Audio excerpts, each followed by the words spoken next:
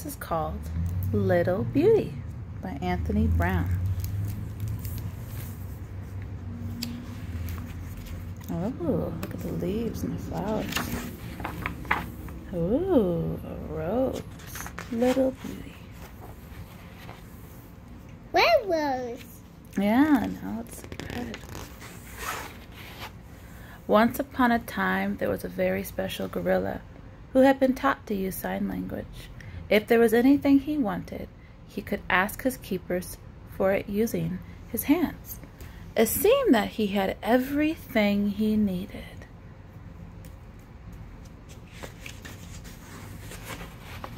But the gorilla was... what? How does a gorilla look? Sad. One day, he signed to his keepers, "I want a friend." There was no other gorillas at the zoo, and at first the keepers didn't know what to do. Then one of them had an idea. What's the idea? They gave him a little friend named Beauty.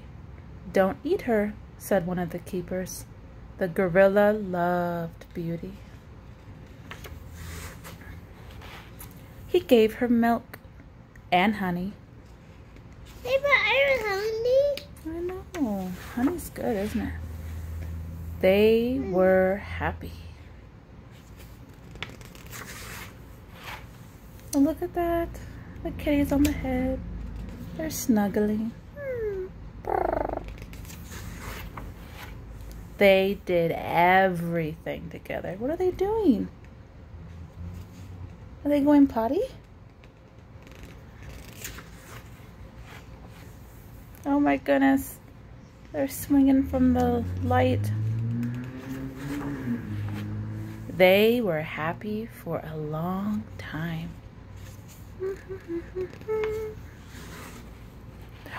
Until one night when they watched a movie together. The movie made the gorilla very upset. And then very angry. What's the gorilla doing?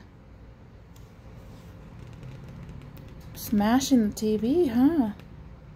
Oh no, is the TV broken, do you think? Yeah, I think so too. The keepers rushed in. "Who broke the television?" asked one. "We have to take Beauty away now," said another. Oh no. What's the gorilla look like now? Yeah, mouth open, kind of surprised, scared, embarrassed. The gorilla looked at Beauty. Beauty looked at the gorilla. Then Beauty started to sign. It was me. I broke the television. Did Beauty really break the television? No. Why do you think Beauty's telling them that it was them that broke the television?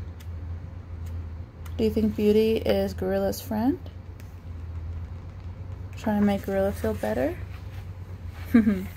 Everyone laughed. And do you know what happened? Beauty and the gorilla lived happily ever after. The end. And that was called... what? Little Beauty. Oh, it's a good book. You like that book? I was sorry it was yours of them. Yeah, there are more lots of books.